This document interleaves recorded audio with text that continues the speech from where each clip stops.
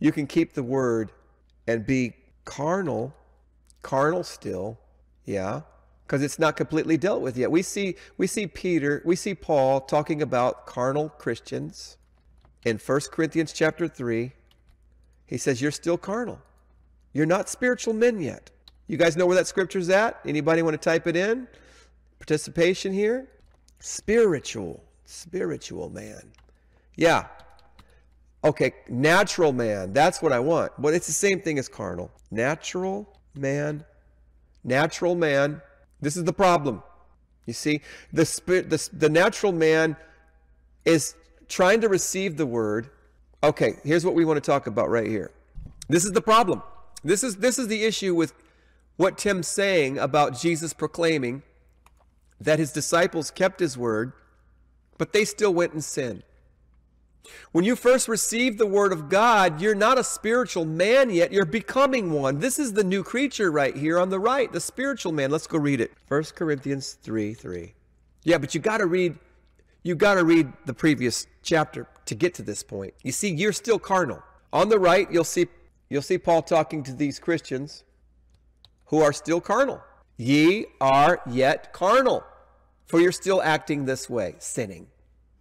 Have they received the word? Yeah. Have they been baptized? Yeah, they're in the church here. He's addressing the church, the people in the church. Of course they've all been baptized. Of course they believe in the blood, burial, death, and burial, and third day resurrection of Jesus. They know that. But they are still natural. Now, why am I using the word natural? Because that's what Paul talks about in the previous chapter. Let's go back and look at it. The previous chapter, you really got to go all the way up to verse 12, I think, or further. God has revealed these mysteries to us by the Spirit. Now we receive not the spirit of the world, but the Spirit of God, which means we know some things that the world does not know. And even in the churches, as ignorant, carnal, natural men still, people that are learning to come into the kingdom, the ignorance, they still think like men. And we still act like men. And we still have lots of sin that we have in our lives. And you're not just spiritually perfect because the incorruptible seed is in you. That incorruptible seed is why I want to stop sinning. Brothers and sisters, in my opinion, if you don't want to stop sinning, you don't have God's Spirit in you. Now, Tim Conway may teach that, hey, you can't really stop, but he wants to stop sinning, and that's the difference between him and some of the other cult leaders that I've seen on YouTube. You can want to stop, and you hate your sin, even though you have this tormented idea that you can't really do it. It bothers you. You're quenched, and you have that agony in you, right? But anybody that does not want to stop sinning isn't of the Spirit of God. Okay? So here we have, now we have received the Spirit of God. Now, here he talks about the natural man. What have we been talking about? We've been talking about the born-again process, how to receive the Spirit by keeping the teachings of Jesus, and by that we become new creatures. We become new creatures how? By keeping obedience to the teachings of Jesus. For example, show mercy and God will show you mercy. You become a merciful person because of the teaching, because of the instruction. You're changing because of what you heard. And His Spirit is moving inside us. And we are becoming new creatures because of the Word. That's a born-again process. All right. So here we start off as natural men. Natural men still sin. A spiritual man, however, has matured and overcome his sin. He's the perfect man. He was a natural man. He did have sin. The natural man over here, the spiritual man, is not claiming that he had no sin or has no sin, because you wouldn't need Jesus. This spiritual man is able to bridle his whole tongue now and overcome that fiery, impulsive thing. This natural man right here. So we're called to come away from being natural into the spiritual, and we're being blocked. It's being blocked because of teachings. It's being blocked by a teaching that I can't ever overcome my sin, which is not what Jesus says. Okay? If we're going to teach the Word of God, the Word of God doesn't say that. And you know, the people that believe they can't overcome their sins are not keeping the Word of God. They're keeping the Word of man. That's the problem. So, if we keep the Word of God, we become spiritual men. Something's blocking it, though, and that's the word of men. The word of men. Let's go back to the scriptures and see what he's saying here. He's talking about, but the natural man receives not the things of the Spirit of God, for they are foolish. Now, it is quite foolish to a vast array and many people, a vast amount of many peoples in the churches. It's a foolish thing to say. You will get mocked at, you will get laughed at, you will get ridiculed, you'll get ostracized. If you tell somebody that you can overcome your sin through Jesus, you're not there yet. Always make sure you understand not to claim you're perfect. Don't claim you're perfect. That's not what we're doing here. Anybody that does that, according to Job, is a foolish person. Never go around claiming that you're perfect. There are Christians who do that. There are Christians who do that. We're not saying that. We're teaching what Jesus said. Jesus said, go and be perfect. I think we should go and be perfect.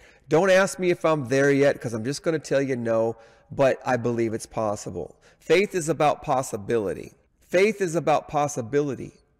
And many Christians in the natural man is living by what he sees. This man right here, this natural man right here, but the natural man receives not the things of God because it's foolish. He's not going to believe in the possibility or the miracle. Guys, it's a miracle that we can control our tongue. It's a miracle that I don't get offended like I used to. It's a miracle that I would stop lusting after women. It's a miracle that I would have the power to do that now. To live righteous is a miracle. It's a miracle of grace. It's a literal, something was put in me that was not there before. Come from God, has to, because I can't do it. So the natural man thinks it's foolish to believe these things, but the spiritual man believes. Look what it says. But he that is spiritual judges these matters. Yet he himself is judged by no man, because he's actually obedient to God. And what natural man can judge him? He's living righteously. Now, why can't this natural man be judged? There is no judgment against him. James says judgment comes against people who are sinning. Let's go find it. James, the book of James, and I want to type in condemnation to find the words condemnation in that book and show you, grudge not against one another, brethren, lest ye be condemned. Now, this kind of condemnation, I believe, he's talking about here, is condemning your behavior. Can I get an amen? James is saying that you're going to have condemnation come upon you if you act this way. Can I get an amen if you understand there is no condemnation for those who are in Christ Jesus? Look what it says. There is no condemnation to them who walk in the Spirit. But look what it says. Look what it says. But if you walk after the flesh, who walk not after the flesh. But what if you walk after the flesh? What if you walk after the flesh? Well, James says, grudge not against one another, lest you be condemned. So there is condemnation against sin. If you walk in the flesh, you're going to be condemned. And that may be eternally if you don't turn from it. Jesus says if your right hand sins, cut it off. Why? Because you'll be condemned and thrown into hell if you don't. Matthew 5:30, we just covered that earlier in the video. This is all connected. This is all one message. There's little bits and pieces we get from different ways of getting the same thing. We have to understand it's all about living holy. It's all about following God and doing what he commands through the grace, not from your own dead works. You can't do this on your own. You can't even stop grudging somebody right here without. This is a teaching from God. The only reason I don't want to have a grudge against my dad or my daughter or anybody else, you know, I've been having a problem with this guy at work. I go to work, and for 3 days, this guy's I made a mistake. I finally stood up for myself, and back off me, man. Stop giving me a hard time. And I got upset with him. But, we got reprimanded. I got reprimanded with this guy in the manager's office yesterday. I might as well tell you about this. And she's like, what's the problem with you two? And I said, would you like to go first? I told him, I said, you go first and you explain. He said, no, you go first. And the first thing I said out of my mouth was, I like this guy. And I don't think he's a bad guy. And I was trying to explain that we're having personality problems and not beat him up and not attack him and not make him look like he's the only one. I know it's me too. I ran my mouth to defend myself, but it's still not what Jesus said to do. Jesus said, turn the other cheek. And it's hard to turn the other cheek. It's very difficult, especially when somebody keeps slapping it. Because, how many times, Lord, do I let him slap me in the face? And so I'm weak and I need to learn more about this. But the point is, grudge not one another. I'm still trying to apply that even where I fell. And I didn't want to make it worse. And I know that it's condemnable behavior. And I know I have shame on me because of the way I acted. Why am I talking about all this? Because when you walk in the flesh, you have condemnation and shame. Okay?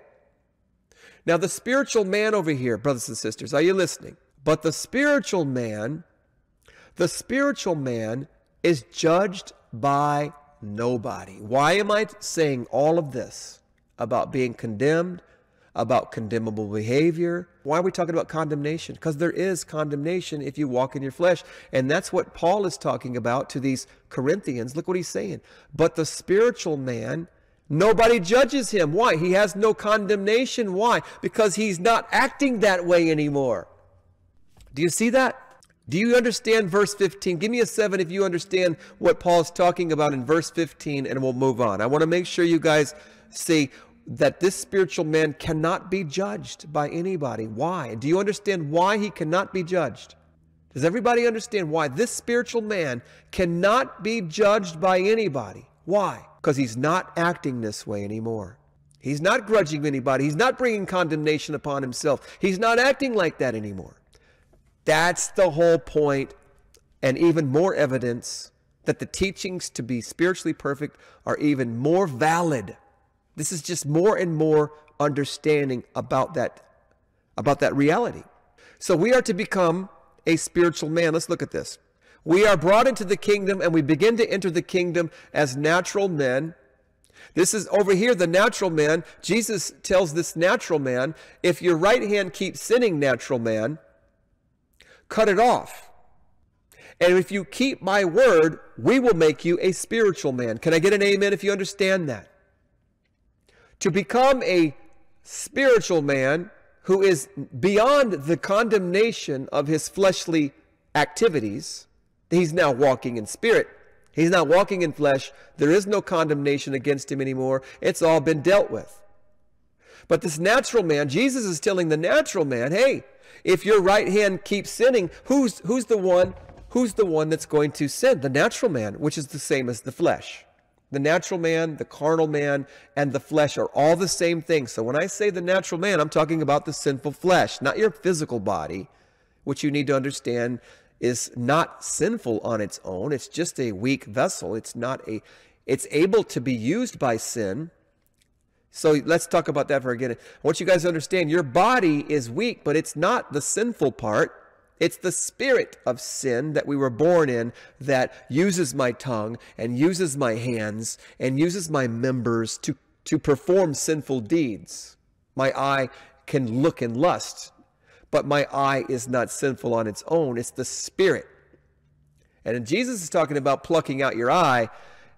He's not really teaching you to do that as a beginning thing that you should do. A spiritual man is going to understand what that means. A spiritual man is going to understand Jesus is really talking about that I need to stop that sin.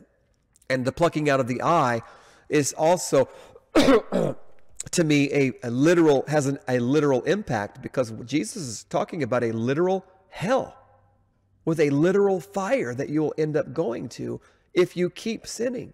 So the whole thing can be very easily interpreted as a literal teaching. Cut off your hand, pluck out your eye if it keeps sinning, because you're going to end up in a real fiery hell that is literal if you don't. And so the teaching that goes to this man right here is a seed. Let's just look at it like this. So the seed is the word, all right? The seed goes down into the natural man. And if the natural man obeys it, the natural man becomes a spiritual man. All from the seed, all from the word. Okay, Jesus says, cut off your right hand. If we do that, we keep his word, right? And then the Spirit of God comes into me. You guys all see that right there? Give me a 7 if you see that. The Spirit of God comes into me and I become a spiritual man. Okay? The seed is the word. The seed is the word.